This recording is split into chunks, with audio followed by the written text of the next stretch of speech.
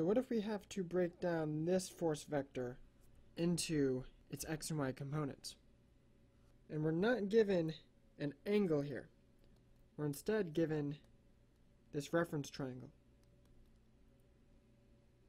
So we don't know what this angle theta is. What we can do though is we can recognize that this angle theta is the exact same as this.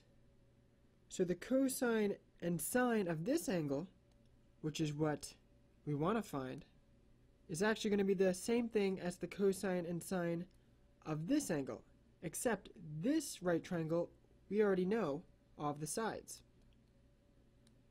So therefore, doing the cosine of theta, I'm going to look at this angle because it's the same exact angle as that angle.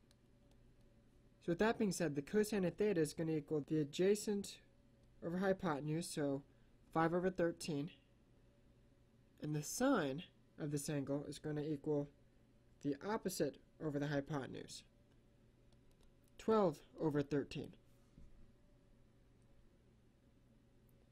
And therefore we can break down our force vector into x and y components without even explicitly knowing what our angle theta is.